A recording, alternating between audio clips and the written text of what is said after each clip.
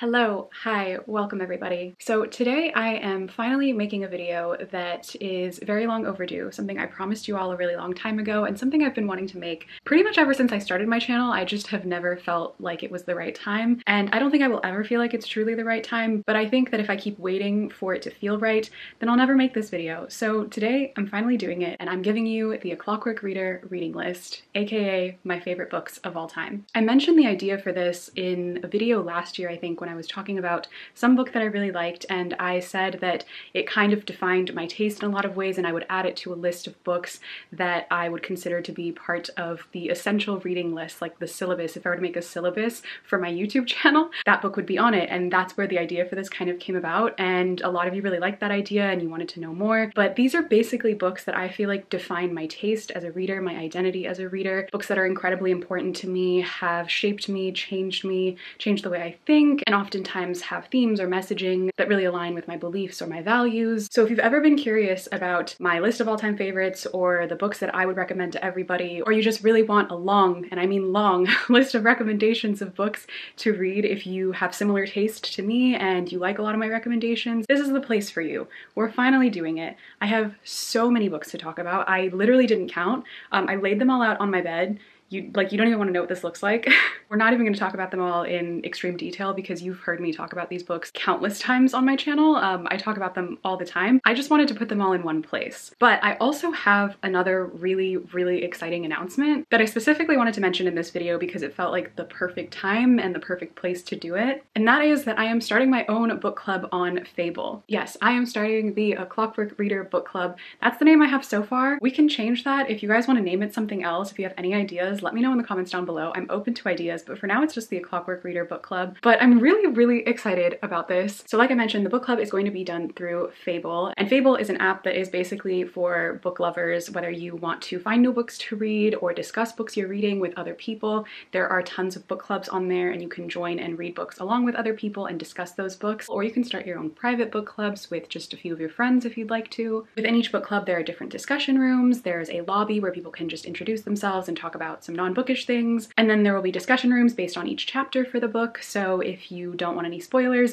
you can easily avoid that by staying within whichever chapter you're still in, and then a final discussion room once you finish the book so everyone can discuss their final thoughts and give their reviews and everything. So it's really interactive, it's really easy to use, and it'll be so much fun to have a space for us to just discuss the books that we're reading. There are also a lot of different tools and features you can use on the app, like reading lists, so you can make like a TBR for yourself. It's also really easy to rate and review books on there, and you can even use half stars, which is so nice. You can also read along in any way you choose, whether you have a copy of the book already, if you'd like to get it from the library, if you like to read on ebook or audiobook, whatever way, whatever format you prefer to read, it's totally up to you. But Fable also has their own e-reader through the app, so you can purchase the ebook through their app, and their e-reader allows you to make like notes and highlights and stuff in the book, and once you talk about them in the discussion rooms, those notes and stuff show up in the discussion sections as well, so other people can see the commentary and stuff that you made, which is really cool. So yeah, like I said, I'm so excited about all of this, and I cannot wait to start this journey with you all and start this book club. I'm so excited. I'm even thinking about like monthly live shows again, if that's a thing you guys are interested in, because then we can take the discussions you have in app and we can talk about them on live too. So if you want to join the Clockwork Reader book club, you can download the Fable app for free. The link to my book club is in the description box below, so you just have to click it and join the book club, and then introduce yourself in the club lobby so we can all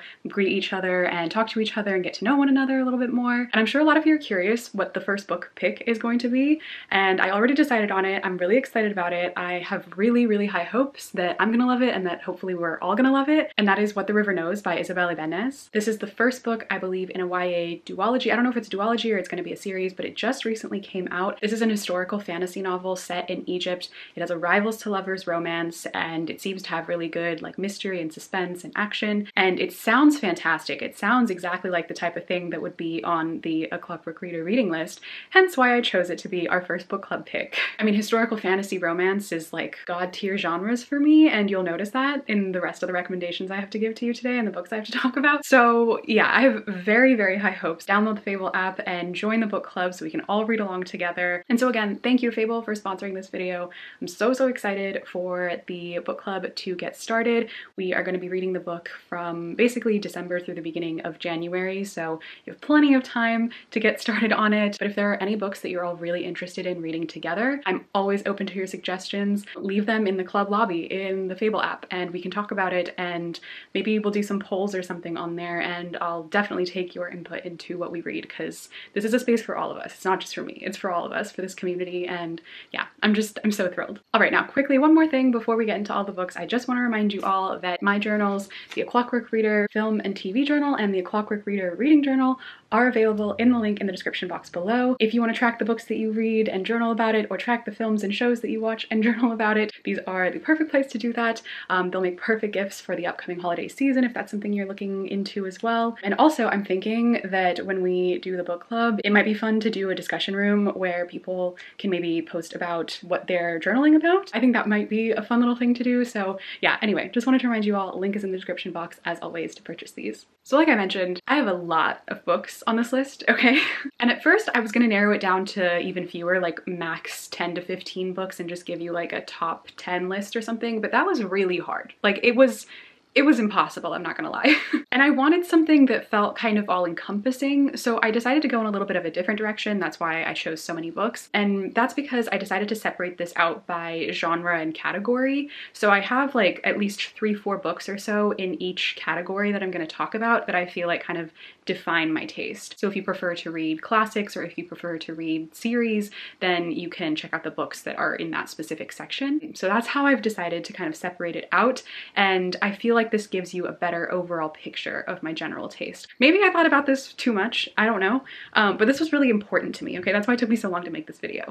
I also just want to say, there might be a couple books that you notice are not on this list that I have previously said are some of my favorite books. I thought about this a lot, like I mentioned, and there are some books that I used to consider some of my all-time favorites, but upon further reflection, upon either rereading or learning new information about the content, or listening to other reviewers, or learning new information about the authors and how they're not really the type of people I want to support on my platform, I have decided to not include those books. Do I still like them? Yes, the books will always mean something to me on some level, but I'm not talking about them in my space, okay? This is my list, so it's my choice, and that's what I chose to do. So I know some of you are gonna be like, where's this book? Where's that book? There's a reason certain things are not on this list, and there's a reason I don't want to talk about them, and it's because I'm not platforming certain people. But yeah, anyway, without any further ado, let's get into the official Clockwork Reader reading list so that I can gush about these books for the millionth time. Okay, so the first section is going to be classics. So these are my favorite classic books, classic novels that I have read.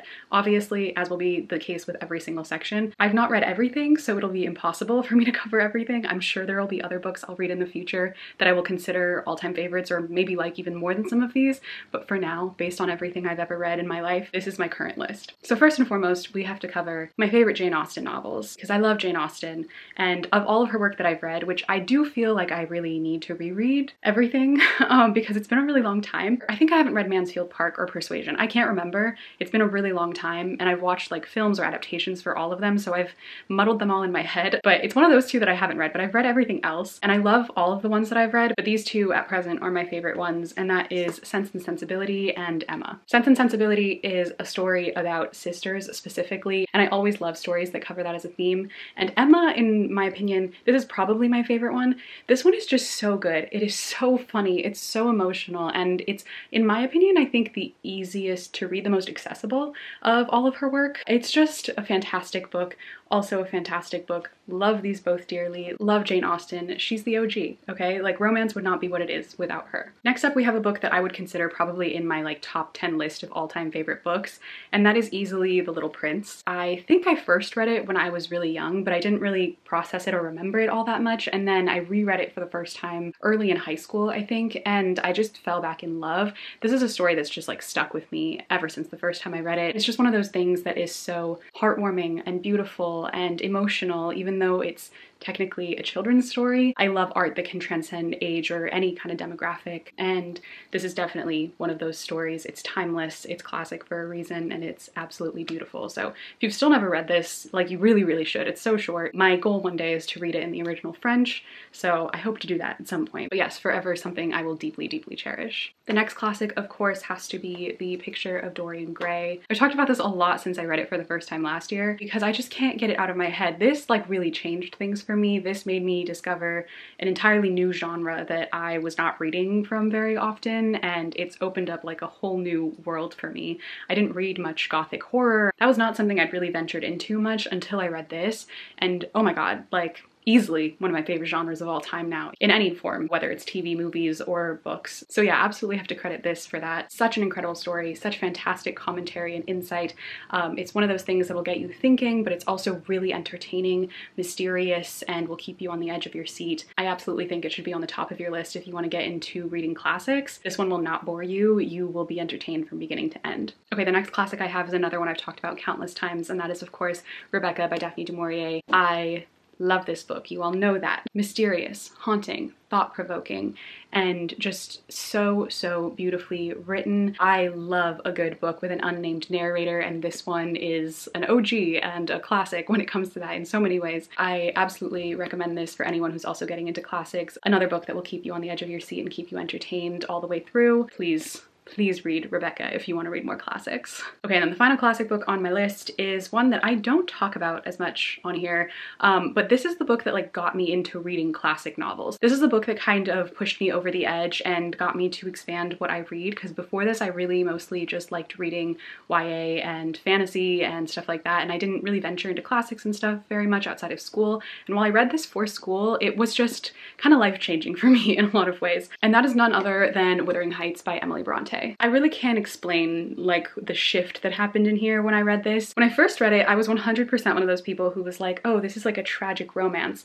As I got older and the brain developed, I don't really view it as a tragic romance anymore, but I still deeply love this story and can appreciate it for what it is. It's another one of those things that I should have known early on, that I really like gothic, horror, dark, kind of twisted mystery stories, as you can tell from Rebecca and The Picture of Dorian Gray, but this was the first one I kind of read that falls into that kind of genre or category, and I was obsessed with it from the start. I mean, I love a good book about generational trauma, and this one I feel like it's definitely one of the classics when it comes to that. And of course, themes of breaking cycles of abuse, but also all of the like motifs and symbolism that's used in this book as well. And it was one of those things that really got me into the idea of like reading more actively and reading more intentionally, to the point where for the first time I was really highlighting huge passages of the book so that I could connect one section to another section and identify different motifs of the story, like the use of windows. It really just changed the way that I read. And I'm sure that this isn't the book that will do that for everyone. I just feel like everyone has one of those books, or at least a few of those books, that kind of like clicked something in their head for them, that made them read differently, made them a new reader. And this was definitely one of those ones for me. So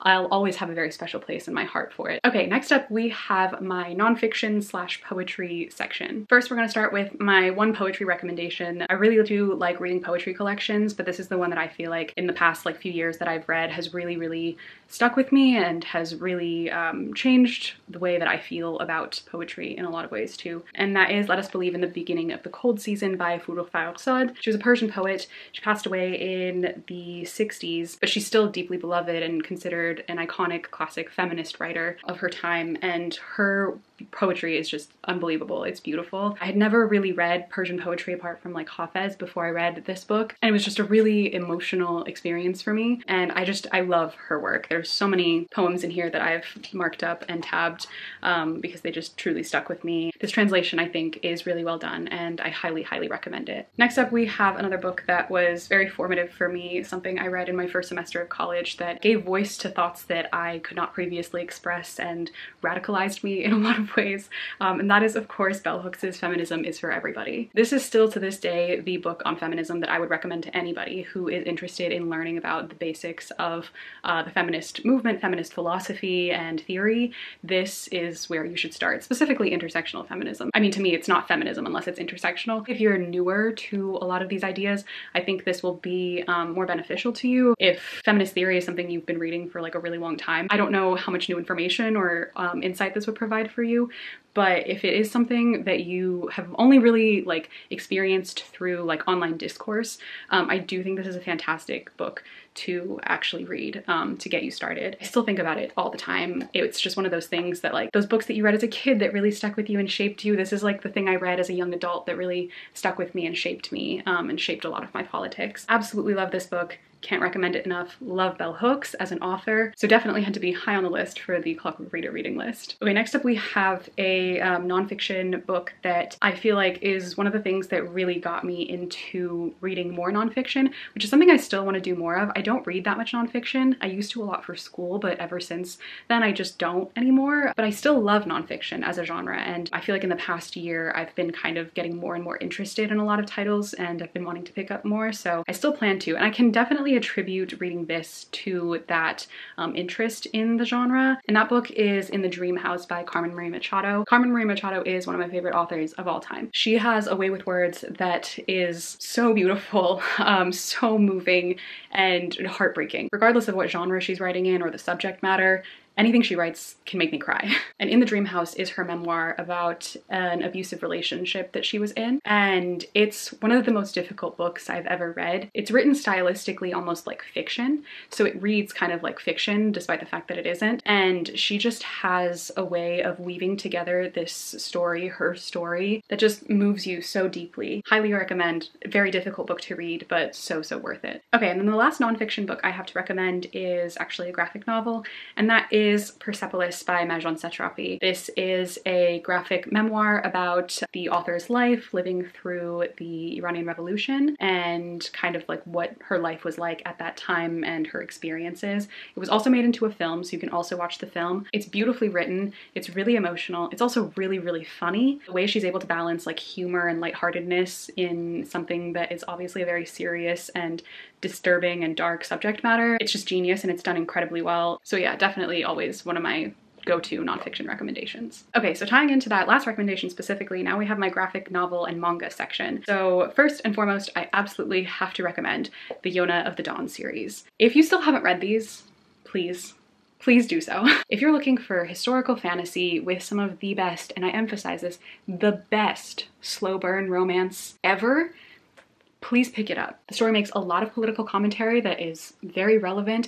It's also really long, so you'll have so much to read. It's still unfinished, so there's still volumes being put out every year. There's still no end in sight. No one knows how long it's gonna go on, but there's so much content for you here, okay? Like if you need something to binge read, this is absolutely the series. I've talked about it so many times, but I need you all to just go watch the one season of the anime, which is criminal that there's only one season, and then be sad about the fact that there's only one season, and then read all the manga, because you just have to, okay? You'll love it. I always describe it as if you like Full Metal Alchemist or Avatar: The Last Airbender, this is kind of like a combination of those two things. And as you all know, those are like two of my favorite things of all time. So obviously, I love this one as well, and I know so many of you will too, so please pick it up. If you're looking for manga, #1 recommendation from me. Okay, the next graphic novel recommendation I have is, of course, Heartstopper by Alice Oseman. Everyone knows the series, everyone's watched the TV series at this point, but this is just a series that has meant so much to me. It was not something that I thought I was going to be that obsessed with, but ever since I've read it, it has just burrowed its way into my heart because it's just such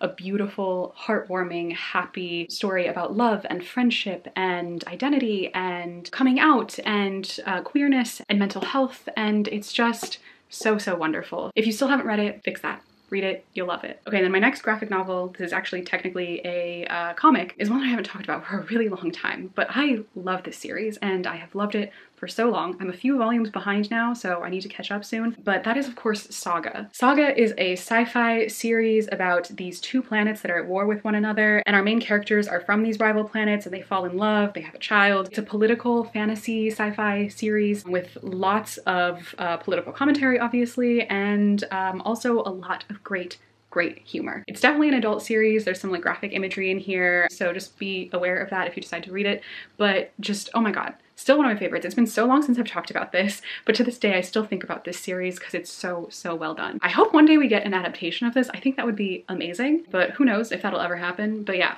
if you're looking for a comic series to read, this is my go-to. Okay, moving right along, we have my romance section. And I only have 3 books in this section for now because these are the ones that I feel like are the creme de la creme, the absolute top recommendations I would have, the ones that truly define my taste in romance books. And the first one I have to mention is obviously The Charm Offensive. I love this book. I read this for one of my experiment videos thinking that I would enjoy it, but I did not think that I would become obsessed and that I would love it so dearly. I fell head over heels in love with these characters. The chemistry, Chef's kiss. It's so good. If you're really looking for a romance novel to read and you've been disappointed by a lot of the ones that you've been reading, a lot of the really popular ones, like I was for a while there, this one is one you absolutely have to pick up. Okay, my next romance recommendation is one that can sometimes also be categorized as like lit fic. I don't really know where you would place Emily Henry, but I mean, most people consider her a romance writer, so that's what I'm going to consider it. But this is my favorite Emily Henry novel, okay? This is the Emily Henry novel that to me stands above all the other Emily Henry novels, and I know this is not the popular opinion because apparently this is the most disliked one out of all of them,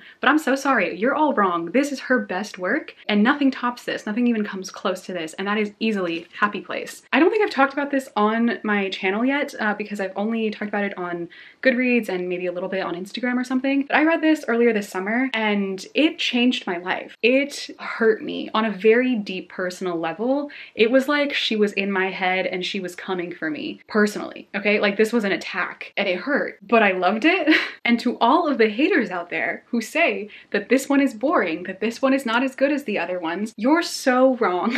I will die on this hill. This is her best work. I remember every other time I've read an Emily Henry book, I've talked about how I always feel like there's just one thing missing. There's just this emotional element that feels like it's lacking. Like there's just something that isn't there to push me over the edge, to make me fall head over heels in love. And this book finally had it. It had that thing. And I do understand that it's like subjective. Everyone relates to different things. Everyone's been through different experiences. So you might relate more to people we meet on vacation or book lovers or something than you would to Happy Place. And that's completely fine. Like I get why those would be your favorite. But to say that this one isn't as good, you're so wrong. You're so wrong. This is the one, okay? If your reading taste is like mine and you've been let down by most of the Emily Henry books that you've read and you just didn't see what everyone else was talking about, you weren't feeling it, this is the one you need to read, okay? This is the one for us, all right? In this space, this is our book. Anyway, love this book to death. Cannot get enough of it. Fantastic romance. So emotional. Destroyed me. And I thank her for that. All right, and then the last romance book I have to recommend is one that kind of stands between two genres a little bit because it's also technically fantasy, but I'd consider this more of like a romantic fantasy book than just straight fantasy or anything like that. And that is, of course, The Very Secret Society of Irregular Witches. If you like light fantasy, if you like witches, if you like a good emotional romance where the characters have both been through hell and they've experienced a lot of traumas and that helps them bond, but not like trauma bonding bond, truly bond because they open up to each other. And also the main male love interest is a hot librarian. I'm like, what else do you need, okay? Like, this is it. This is the book. I read this and I was like, oh, this defines my taste in romance. It has the perfect pacing, the perfect balance of romance as well as like other elements because it also has found family. You know how much I love found family. Okay, a romance book with found family, perfect pacing, and a hot librarian?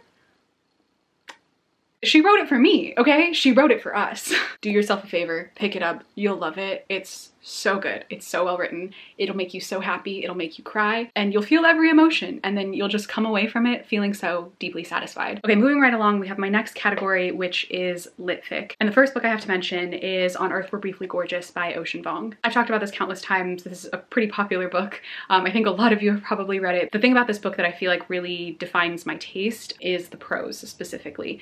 The writing in this book is unreal. It's beautiful. You'll read certain lines and think to yourself, like, how could a person's brain possibly come up with something like that? And it made me tear up and cry simply from just how beautiful the writing is. As well as, of course, the subject matter because it's a very emotional book and it's really heavy and difficult to read. But the prose is what really stands out in this one to me. And it's the type of thing that I would recommend to anyone who loves beautiful writing. Next up, we have a book that I've talked about countless times as well. And it's easily one of the most difficult books I've ever read in my life. And one of the ones I still think about almost more than like anything I've read. And that is My Dark Vanessa. You've heard me talk about this countless times, like I said, so you don't need more detail about it. Just always will say, look up content warnings if you decide to read this book. This is not meant to be read just casually without a second thought. Like, you really need to know what you're getting yourself into. It's not easy material and it's meant to be disturbing. It's meant to elicit an emotional reaction and response from you. But I've said this and I'll say it again till the end of time when I talk about this book. This book is written with so much empathy and so much understanding from the perspective of a person who you can clearly tell understands understands this experience, and it's the empathy that's in this book that I feel like is genuinely woven through every single line and every single page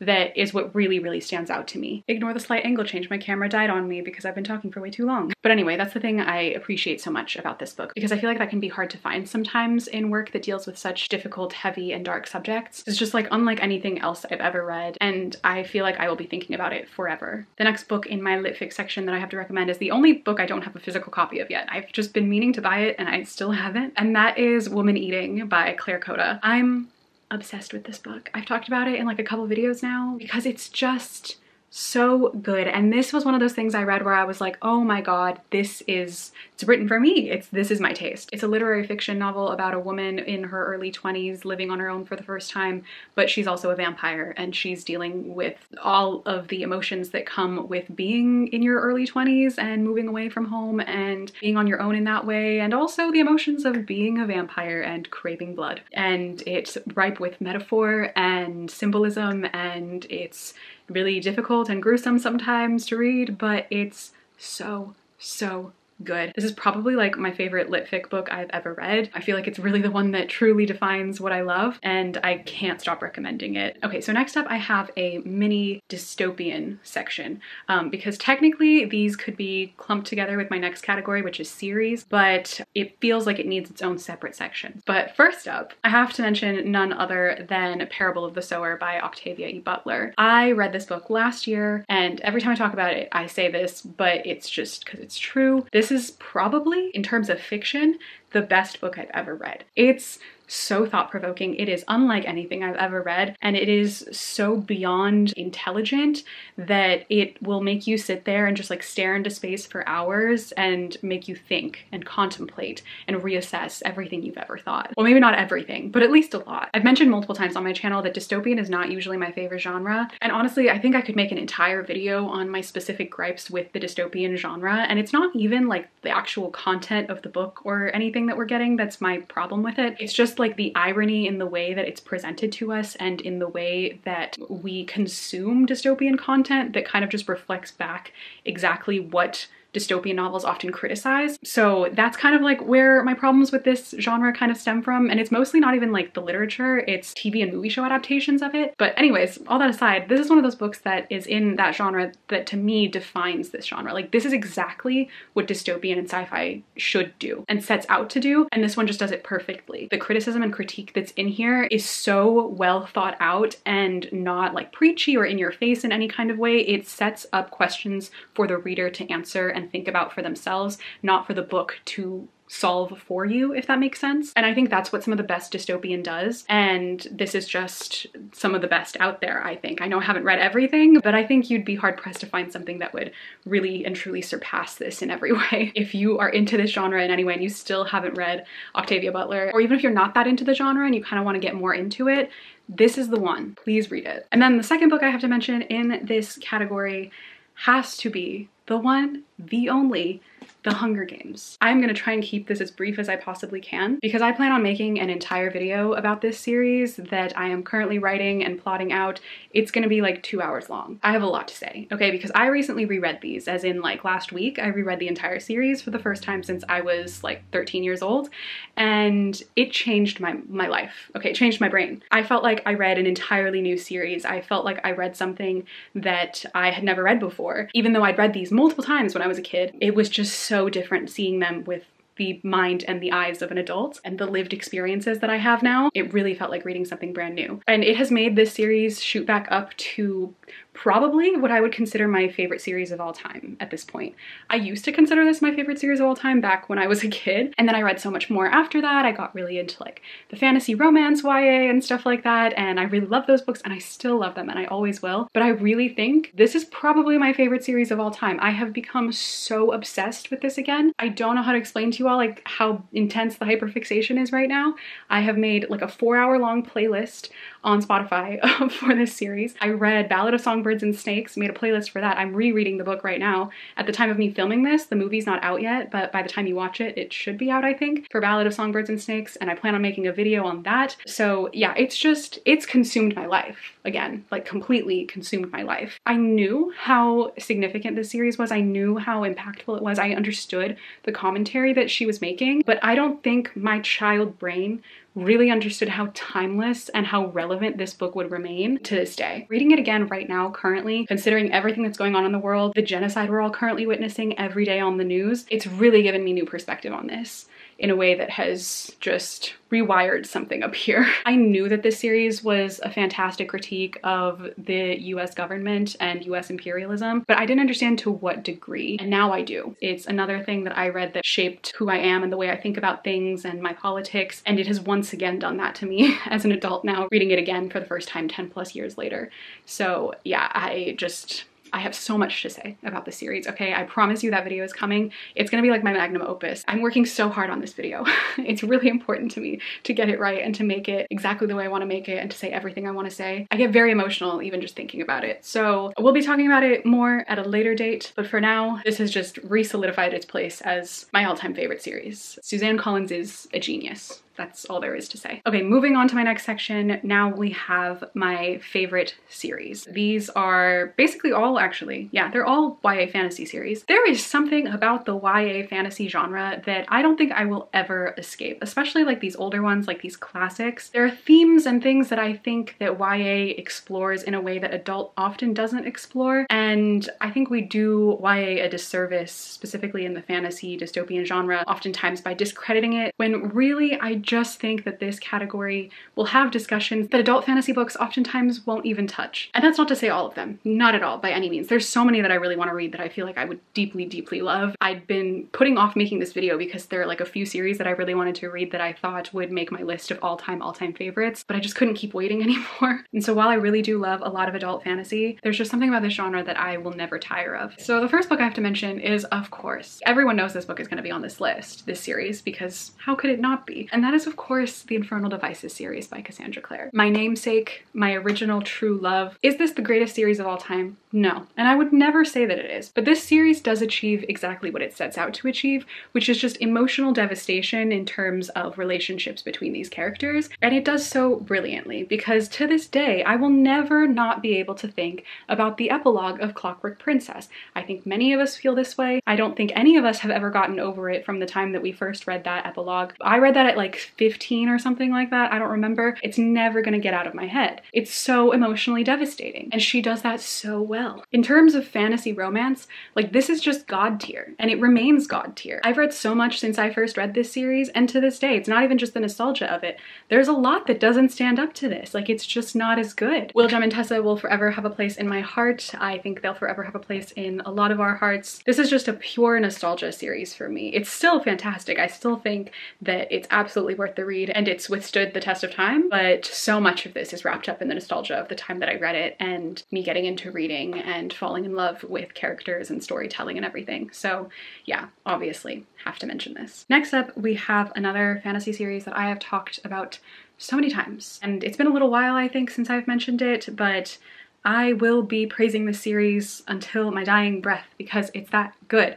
And that is, of course, the An Ember in the Ashes series by Sabaa Tahir. I see so many like YA series, new adult series that get so popular, that blow up, that people talk about endlessly, that are constantly on the New York Times bestsellers list, that have the biggest fandoms. I think you all know who I'm talking about. And those books are so unbelievably mediocre compared to something like this that it drives me crazy that this doesn't have the same level of popularity as some of the most popular series that we see, because it deserves it. It has all of the same tropes that people like in those super popular series, but it does them better with a story that has legitimate commentary and criticism, incredible characters that you'll get deeply emotionally attached to, with fantastic relationships, enemies to lovers, are they gonna kiss each other, kill each other, like all of those things that everybody loves in all these other series.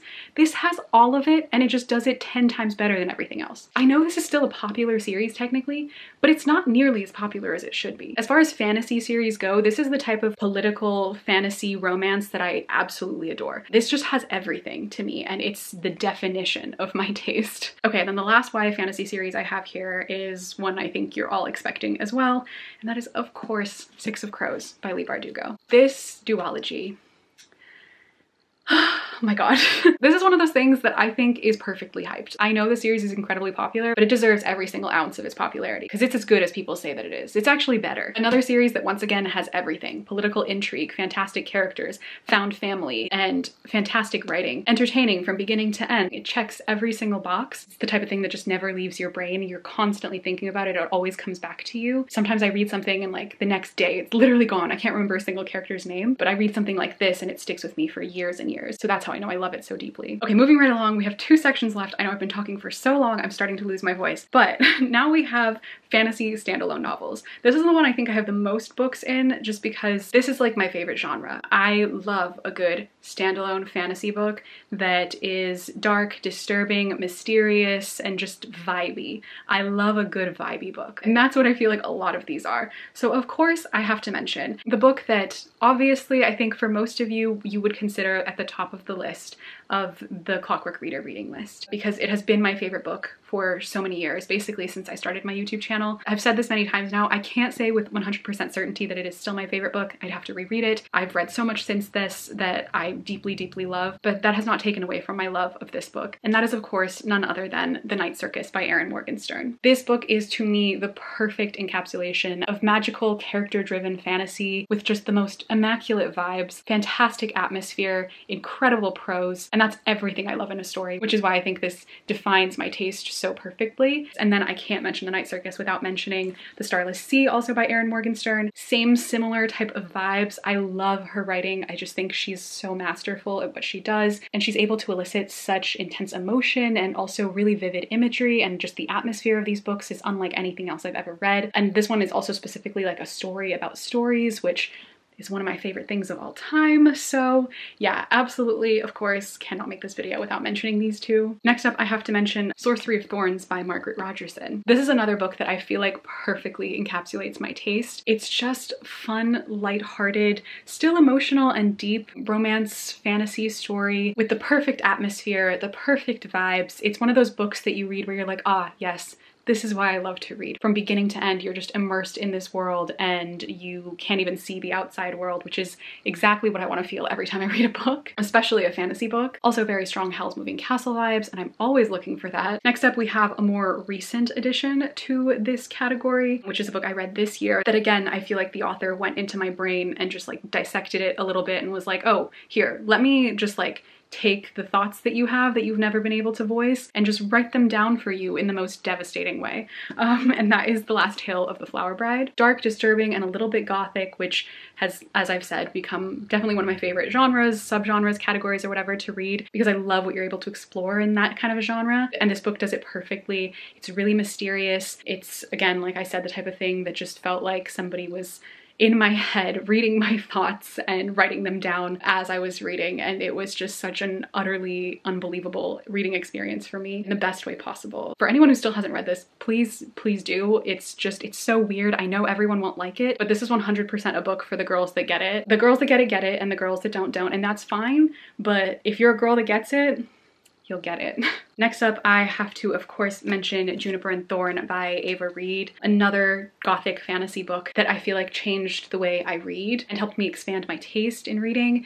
And I have just like so much love and appreciation for this book. Again, another really weird book that I feel like most people won't necessarily love, at least not as strongly as I do. Like, I can get why you wouldn't be obsessed with this, but again, the girls that get it, get it. This is just one of those books that I read and I was like, oh no, like I I understand, like I see it, I see the vision. But it has beautiful prose, incredible writing. The imagery in here is so vivid. It's really intense. It's another really dark, disturbing book. So it has a lot of really difficult themes as well, but so magical at the same time. And those two things woven together, I think Avery just does a fantastic job of creating like this balance between the dark, disturbing horror elements of it and the more whimsical elements of the story as well. And I say this every time I talk about it, but I just think about this book all the time. And again, I know it won't be for everyone, but it's definitely for me. So if you like most of the things that I have mentioned, then hopefully you will like this too. Okay, and then finally, the last book in this fantasy standalone category is also one that's technically dark academia, but that is none other than Babel by R.F. Kuang. This is another book I read last year for the first time, and another book where I felt like the author went into my brain and was like, oh, these are the thoughts that you can't express? Let me write them down again. It's a fantastic critique of colonialism and imperialism and the necessity of violence, which is in the original title, but they don't have it on here. Very thought-provoking, the type of thing that I think a lot of people should read. I know a lot of people criticize this book by saying that the characters aren't very well fleshed out, but I personally found them to be fleshed out. I deeply resonated with some of the characters. I just think this is some of the best dark academia I've ever read. There's so much about this story that just has stuck with me and I will be thinking about for so many years to come. Okay, the next section that we have is kind of like contemporary fiction and historical fiction, but this next book ties a little bit into Babel because this is also dark academia, and I didn't know where else to place this. It was kind of harder for me to place because I don't have many other books like this one exactly. I guess you could kind of also call it lit fic, but I don't know, it's more dark academia than that. That book is none other than If We Were Villains. This is another book I would probably put in my list of like top 10 favorites, ones that absolutely define my taste. This is everything I like in a book, all in one. Another book that I think is so incredibly hyped up and extremely popular, but deserves all of its popularity and its fame because it's that good. ML Rio knows how to write a captivating story, knows how to write interesting characters, to write suspense, to write mystery, and to also write Shakespearean levels of tragedy, quite literally. And this is another example of something I would call just a perfect book. If you have been avoiding this because of the hype and you're worried that it won't live up to it, I can promise you, if again, you like the stuff that I like, if we have similar taste, you're gonna like this. It's gonna live up to the hype for you. Your heart is gonna break and you're gonna feel devastated, but you're also gonna curse yourself for not having read it sooner. Okay, the next book I have to mention is also another one that's technically a series, but I've only ever read the first book, and I know you can read the first book without having to read the rest of them. It can stand on its own. But that is, of course, The Shadow of the Wind by Carlos Ruiz Zafón. This is another book that from the time I've read it years and years ago at this point, I've still never been able to stop thinking about it. It's historical fiction set during the time of the Spanish Civil War, and another book that's a story about stories. I really just love that as a trope or a theme, the idea of like who gets to tell our stories and what stories we choose to tell.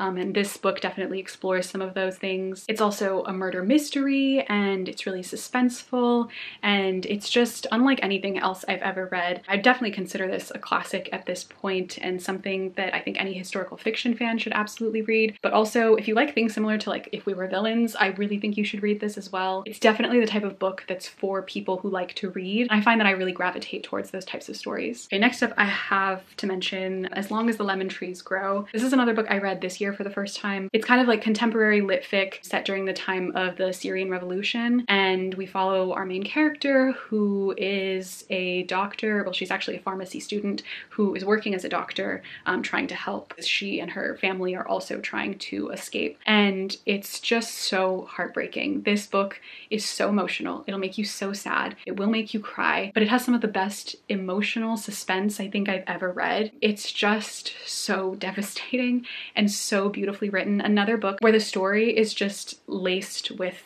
empathy. You can feel how personal this story was to the author, and that's something I always love in a good book, when you can tell that this really meant something and that comes across on the page, and it really does in this book. I really think more people should read it because it's also an incredibly important subject matter as well. Also just fantastic characters, a lot of Ghibli references. The writing is also just kind of whimsical in its own way too, and it's again just everything I love in a good book. Okay, next up I have to mention a book that I feel like for so long defined my taste in especially like contemporary YA contemporary fiction, and a book that to this day I still deeply love, despite the fact that I still never read the sequel and I haven't read it for a really long time, but this book just means so much to me, and that is Aristotle and Dante Discover the Secrets of the Universe. If you've been here since the beginning, you know how much I used to talk about this book, okay? It's just been a really long time and I've read so much since then, but my mind still comes back to this and I think it always will. This is one of the best coming of age stories I think I've ever read, and I know the movie came out recently,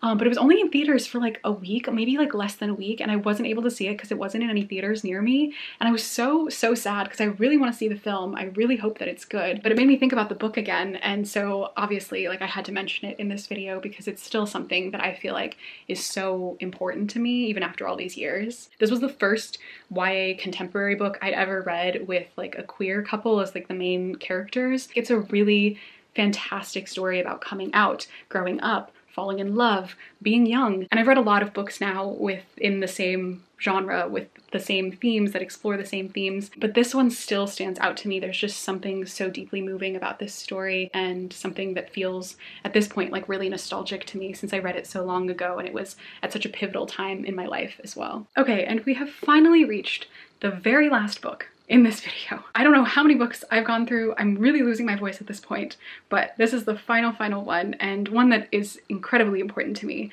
and another book that like really changed the way that I read, changed who I am as a person at a really young age, and that is of course The Perks of Being a Wallflower. I don't think I can properly explain the feeling of being 15, 16 years old and reading this book for the first time. It changed the way that I read, it changed the way that I look at reading and writing and storytelling. This book just explored themes that at that age I feel like I had never seen discussed in this way, and that was something that I think I really needed at that time, and I think there's a reason that it's remained such a classic and why it's withstood the test of time and why so many people still to this day discover it and still really love it. But yeah, it's another book that I think I will be thinking about and hopefully rereading again soon. Maybe I'll just go back and reread a lot of the books I loved as a kid, because apparently seeing them with adult eyes for the first time really changes things for you, and I feel like that might be a really worthwhile experience. But yeah, of course, had to mention this one because it will always be a classic and a favorite to me. But there you all have it. That is it for my A Clockwork Reader reading list,